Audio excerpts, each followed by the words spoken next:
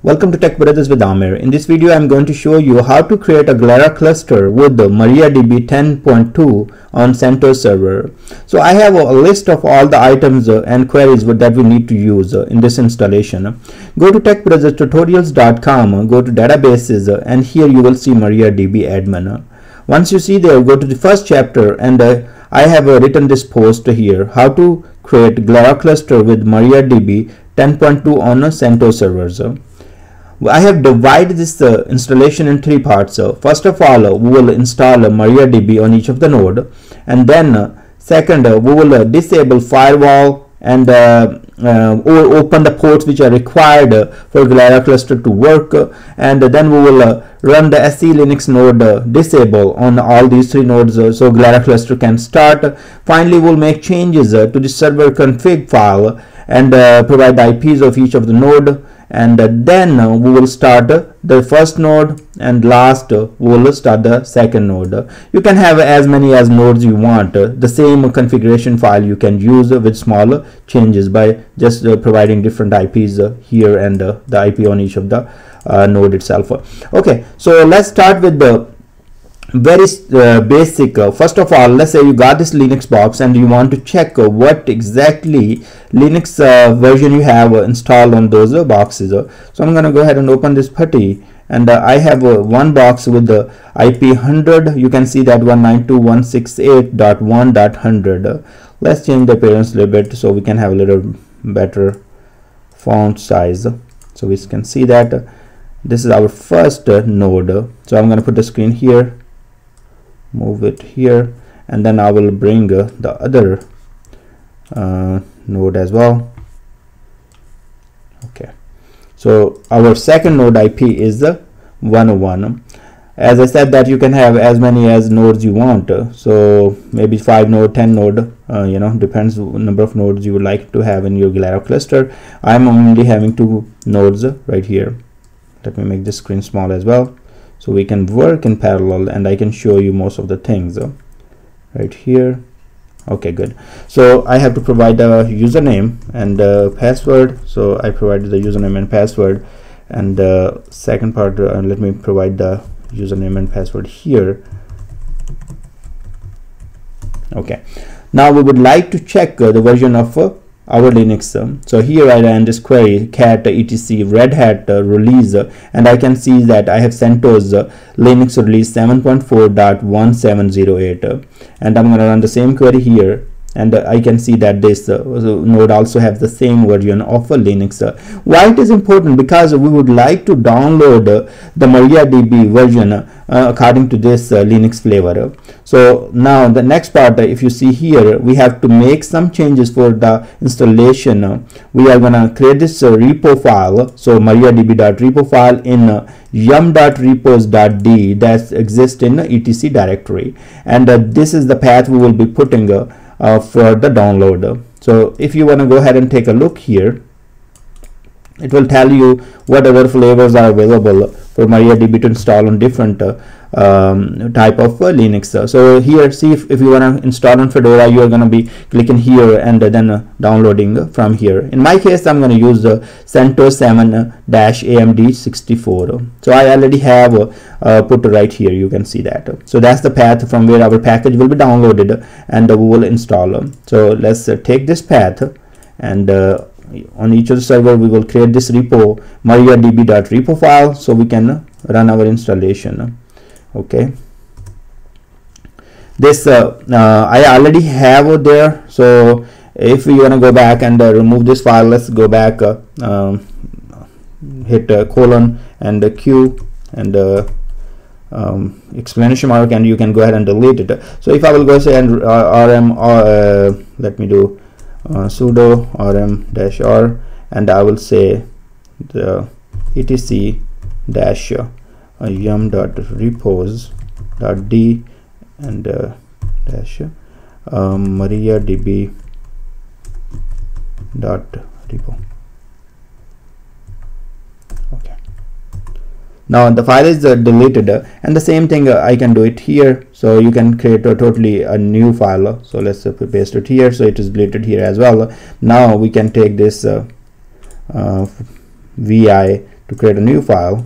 So I'm gonna hit here, so new file will be created. You could have just deleted the contents in the previous file and just paste whatever you have, but I'm gonna just start fresh, so you at least you follow along with everything. Let's say you don't have the file and all that, so that's the cases. So I pasted it here, and I'm gonna go up a little bit here and fix this part, and press escape, then press I. That will see the insert part come here, so now you can insert MA, and this is how it should look. On this side I'm going to go ahead and paste that as well, so hit escape and I, and then make these changes. Somehow when I paste it, it kind of take these some words don't come right. Okay, so now we are good here. So in each of the things you are going to hit escape and then put colon and put W, Q and explanation mark. Now this will be saved right here, escape, colon and W, Q and explanation mark, and this will be saved as well. Now we are all set to install MariaDB. First of all, before we install it, let's remove MariaDB if there is something installed. So I'm going to say sudo yum remove. Why I'm doing it? Because I was playing with this and I had this installation going on many times, so I want to just make sure we have clean installation. So this is going to remove if there is any MariaDB installed. I'm going to paste this one as well here. So okay, so we are all good. On this node there is no MariaDB, and here is taking a look, and we should be ready to install now. Now this is the part that will install the MariaDB server and client on this machine. So we'll say sudo yum install MariaDB server MariaDB client. So copy this statement and run on this server. Okay, now it's working, and yes, I would like to do that, and it is around 157 MB in size, so it can take a little bit time to download. So I'm gonna wait a little bit here, because if I will start okay, we can run the command here, and let's not start the download right away. So let's wait for a couple of seconds while this catch up. I could have just kind of stop the video here and go and kind of merge them later, but I just want to wait here. It's not going to take hours, so I will wait for a minute here, and then we will proceed with the node 1, and while it will be downloading and installing here. So 52 seconds, not a whole lot.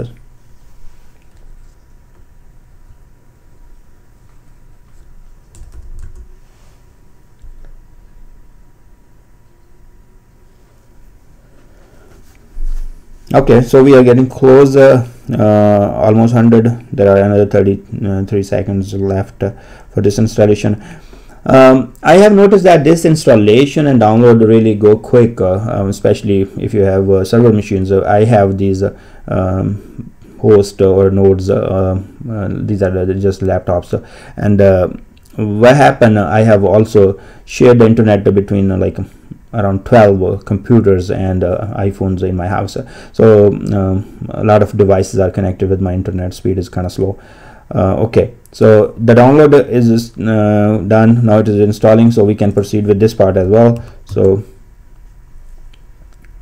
now you can see that it is working on installation part, and on this side we are on the download. This should not take a whole lot on node 1. The installation is less than sometime 20 seconds, 30 seconds, so not a big deal. Now from here, once this installation is done, what we have to do, we have to start the MariaDB service. So we can use sudo systemctl start MySQL. That's one way, or you can say service MySQL start. So whatever the command you like, you can use and start the MariaDB service. Okay, so this is almost finishing up. Then we will start the service on node 1. So my nodes names are Cassandra 1 and Cassandra 2. So when I say node 1, it means Cassandra node 1. That's the name of the node, and here is a node 2, you can see on top. Okay, the installation is completed. Next we are starting the MySQL service by using sudo systemctl start MySQL. Okay, it started. Next from here what we are going to do, we are going to run the secure installation. That's where you will provide the root password and also do some other configuration. Now let's go ahead and run that command. Okay, it's an enter current password. We don't have for the root, we don't have it. So okay, you would like to set a new password? Yes. Okay, I'm going to go ahead and provide the new password, re-enter password, fine, and remove anonymous users, yes, and disable remote login, yes, and then remove test database, yes, and reload privilege tables now, yes. Okay, so all the installation is done on this node. Now let's wait for this second node to come. It's almost installing. We will be running the service and then we'll run the secure installation. So I'm gonna run, first of all we have to bring the service online, and then from there we will be running the secure installation. Now if we would like, we can check the MariaDB database here by using MySQL -u root and -p to log into MariaDB 123 and see show databases. So we can see the databases. It is showing us 3 rows. So MariaDB is installed perfectly fine, and we are able to log in on this server, and we have information schema, MySQL, and performance schema. The same thing we have to do it here.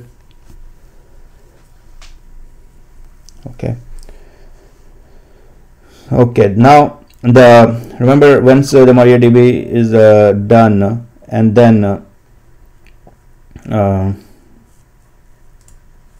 once the MariaDB is done, then we have to start the service. This one, sudo system start, and here we are starting the service. It should come just fine. Then we have to perform the secure installation, so we can provide the password and username, sorry, just the password for root, and configure other options. Okay, it's taken some time. I hope everything goes fine, because in my case I have done a lot of installation and removed many times, so I corrupted many configuration files. Okay, enter password for root. We don't have it. Yes, we would like to set. Okay, I'm going to provide the password. Okay, yes, remove them, yes, yes, and yes. Okay, this is cool. So we are MySQL -u root and -p, and now you provide the password here, and it should work just fine. So you say show databases, and it should show you the same databases, because these are the system of databases of they are created with the installation. Now the next part is we exit from here, and then stop the services on both nodes. So you can use this command. So right here, sudo service MySQL stop, or use the same service here. What we use a system start instead of stop. You will start, you will say stop MySQL. So I'm going to use the below one, doesn't matter. Okay, so now the service should be stopped successfully, and we can see that the message it is stopped successfully. That's great, and this is also stopped successfully. Now the actual part comes with the Galera cluster configuration. Now we are going to go here and see. First of all, we have two options here. We can simply disable the firewall, and or otherwise we can let the firewall be open and open these ports. So in my case, I'm not going to bother myself with the firewall and all that. In your case, you can let the firewall be open. If it is not open, you can use system instead of disable, say enable firewall D. It will enable it, and system start firewall D, that will start the firewall. Now then you will run these 4 commands. In my case, I'm going to just disable it. So I'm going to stop the firewall, so on both servers. Okay,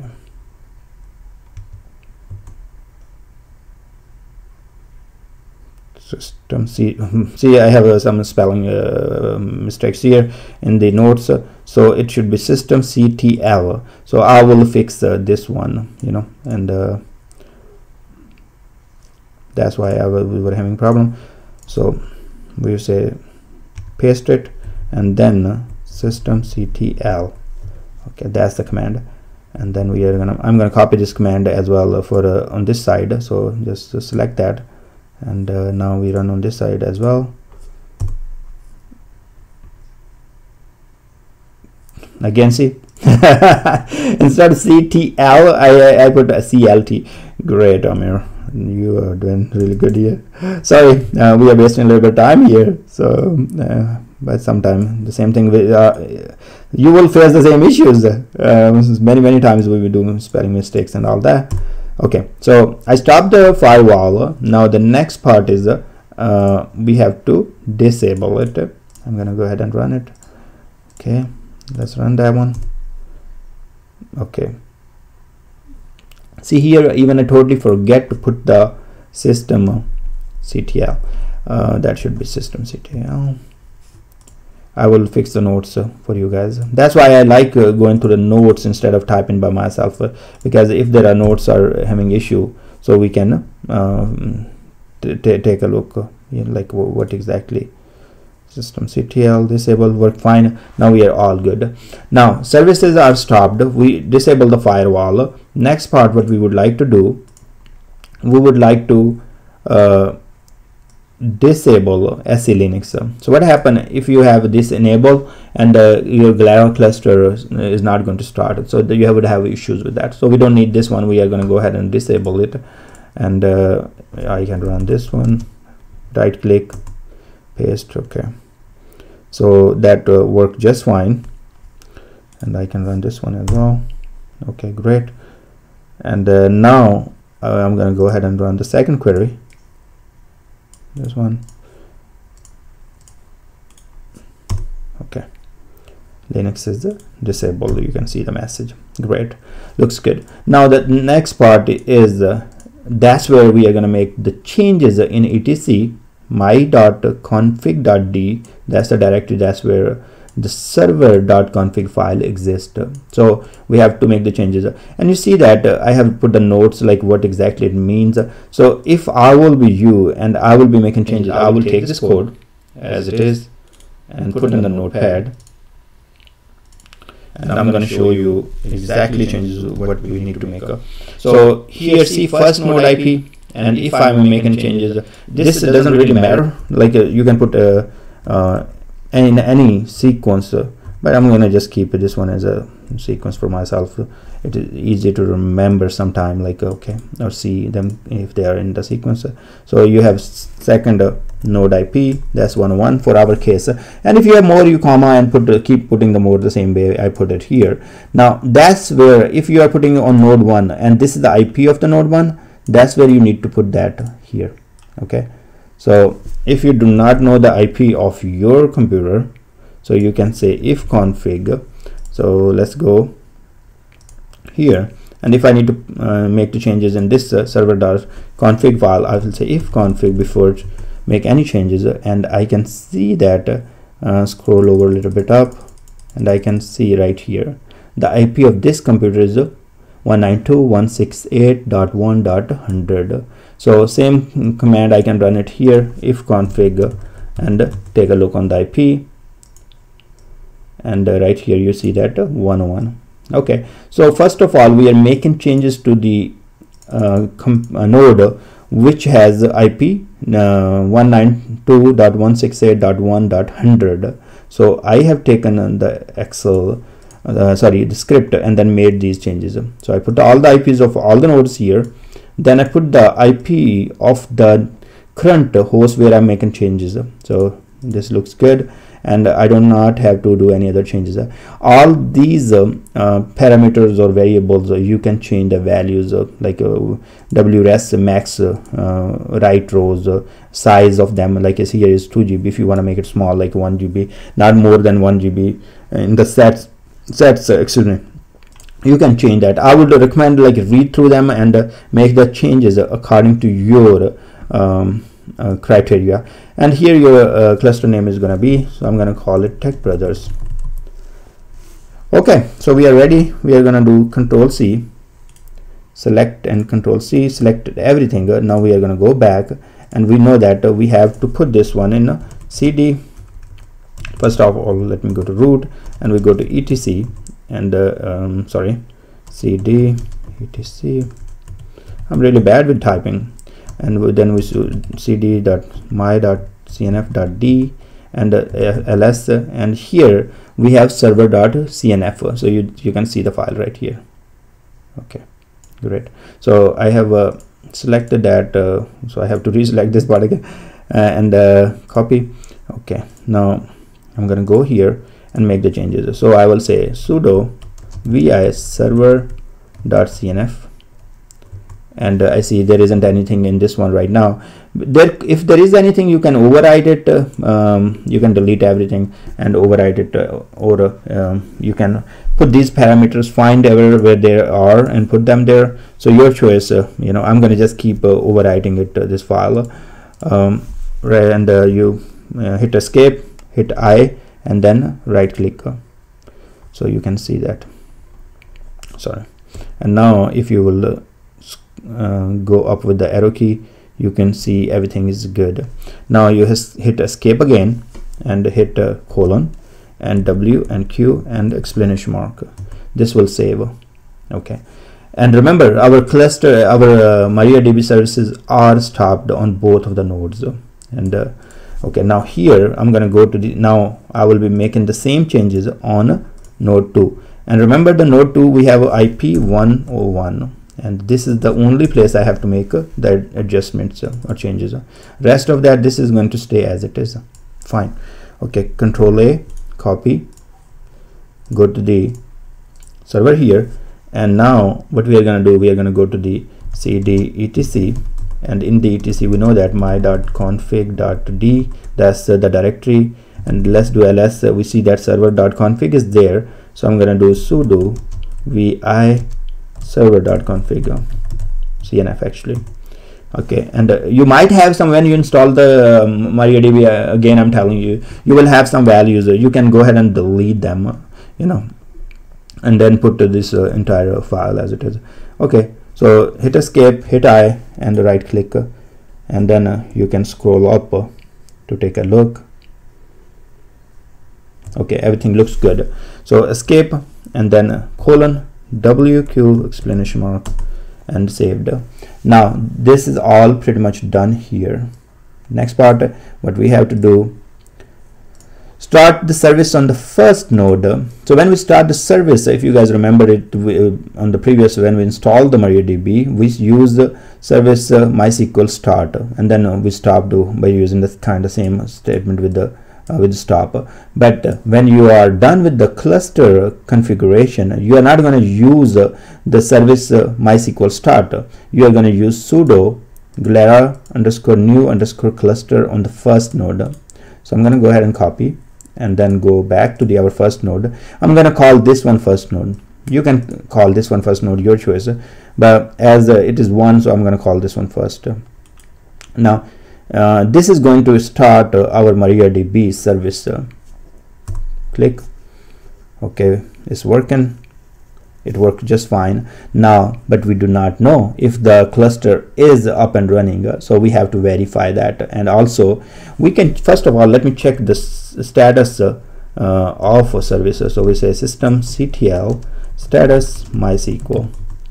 Okay, so if we scroll up a little bit, we can see that the service is actively running. That's great. So Galera Cluster, the command we ran, it did bring the service up. Now the problem is like, not the problem, but the information we need, if the Galera Cluster is configured correctly and we are able to see the size of the cluster, it should have one node. So I'm going to go ahead and say MySQL -u root -p and log into the MariaDB. Now here we will run this command. We say show variables like, and we look for these variable wsrep cluster size, and then we have a terminator here, and then we are going to hit enter. What happened here?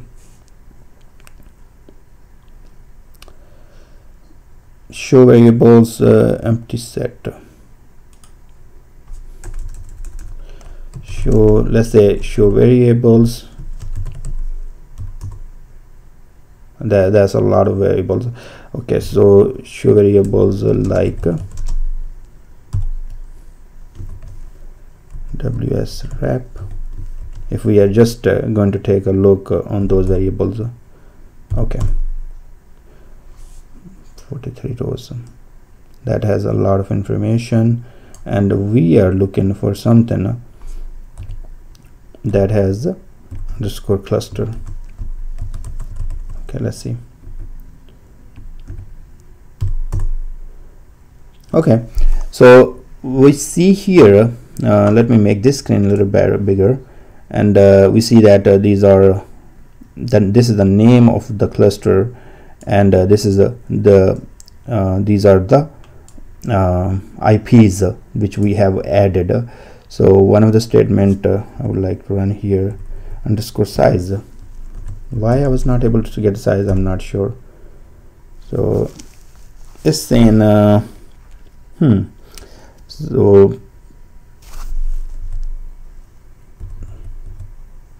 let's see if we run this cluster, and okay, it gives us this. I'm kind of curious here. I would like to see the size actually, and let's wres keep this as it is and run the whole thing, and we'll see what variables we have here. This screen is gonna get harder to see sometime when you have a lot of variables, and I'm still like okay, let me do one thing. I can see that, I mean, it has the node address, it has this thing, and the cluster name, cluster IP, those IPs and all those things are changed. So looks like it should be working. I'm going to exit from here, and I'm going to run this query that I can run from this is the same query, just if you don't want to log in to the MySQL first and run this query, you can only run this part of it. So I'm going to go ahead and without even from the terminal, I'm placing it. I'm still using MySQL-u root and providing the password and all that, and providing the query. So let's see what it has. Okay, yeah, see that we were the value is 1. So it means the node is added successfully. I'm still confused, like with this see ws rep cluster underscore size, it should show us. So if even I log in to here root, that's the same thing actually we read from the MySQL, but why it was not filtering, that's one of the thing I would like to consider for myself, like why. Okay, so we were saying show variables, and instead of not show variables, actually we should be saying show status. So we can actually we can use this one. Let me copy this thing like this, and I'm going to copy here, show status like this, and then put that here. So we see that status. I believe was show variables. This is also, see, it is a variable name, so ws rep size. So maybe it was in the process of variables, and am I making a mistake with the lowercase or uppercase? But anyways, our cluster is working fine, and it has the node is added to variables. Okay, let's give a try last time. Now I'm gonna go with the show status like, okay, instead of variables, because maybe that's not the right statement. So I will change that script there as well. Okay, so now we exit from here, and we see that on node 1 is added successfully to the cluster. We ran this statement, and that tells us show status of those variables, and that tells us the size of the cluster is 1. Right here, 1 node is added. Okay, great. Now on the second node, we do not have to run Galera cluster, this statement we don't have to run on the second node. This is only for the first node that you want to start, and we can go and second nodes can be started with simple sudo service MySQL start. Now this service is going to start. Okay, so it is working. Let's see if it will start. Shouldn't be problem. On this side we can run that statement. Okay, the service did started successfully. Let's check the size of the cluster now. So see, it should have 2 nodes. Okay, see, the node is added successfully. Let me log in here to the MySQL. So -u root -p, provide the password. Okay, now show databases, and here you can see that if I will log into the MariaDB as well, -p. Okay, now if I will check the databases here, so you can see that both of them have the 3 databases. I'm going to call this one node1 database. So let's create a database. Create a database tb node1, and this is it. On this one I'm going to go ahead and say create a database tb node2. These databases should be replicated across, so they both now if I run the query show databases here, what should be happening, this should show me the node1 database, as well as it should show me the node2 database. It should be replicated, so you can see that both databases are here. We created node1 here, but node2 was created on the node2, but it is replicated to the node1. Same thing if I go here and say show databases, and now I should see all databases here. So if I will say use tb node1, and I'm going to go ahead and create table and call test id with integer, and then I'm going to insert a value, insert into test values 1. Now see, I'm creating this table in node1, and I'm going to query from the node 2, so I will say use tb node1 database, and now I'll say select star from test, so it should give me the results. So see, it is having 1 record. Same way you can create the database, insert the records, create the table, insert the records on node 2, they should be replicated to 1. That's how it Galera cluster work. So now you see that we were able to successfully install MariaDB and configure Galera cluster. We had some issues with the here, instead of we should say show status, and I'm gonna use not the variables here. I will do more research, like I should be using status or variables in this one. I'm also kind of new to this Galera cluster queries and all that, so you can see, yeah, you will be saying use show status, and it will show you the status of all these global variables. Okay, great. Yeah, thanks very much for watching this video. I hope it will help you to configure your Galera cluster with MariaDB 10.2, and I would request for a subscription and like if you like the video, if you really like it and it help you out. Thanks very much for watching. I will see you guys in next video.